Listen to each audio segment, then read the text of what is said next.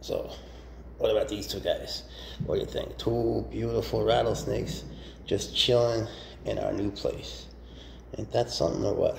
They look a little bit alike, right? But they're really very different species. From Mexico and Venezuela. This is so uncomfortable. Let me put one down. You go here. You go here. Snickers. Snickers, Snickers. Alright, so this is Snickers by himself. Where you going, buddy? Here, you get over here. And you, my little boy, who's so nice.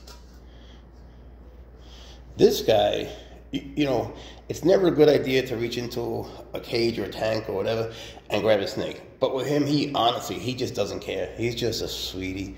You could really do whatever you want with him. Hopefully he'll do nice things, but you can do whatever you want. You know, he's just down for anything.